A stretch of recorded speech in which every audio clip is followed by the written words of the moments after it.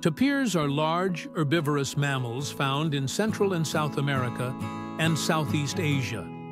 They have short trunks used for grabbing leaves and fruits.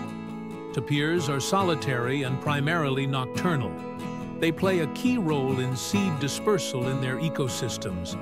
However, they are threatened by habitat destruction and hunting, with several species classified as endangered. Tapirs are excellent swimmers and often spend time near water to cool off and avoid predators. Their thick skin helps protect them from insect bites and minor injuries. Tapir calves are born with unique striped and spotted coats that help them blend into the forest underbrush. They are ancient animals with ancestors that lived alongside early mammoths.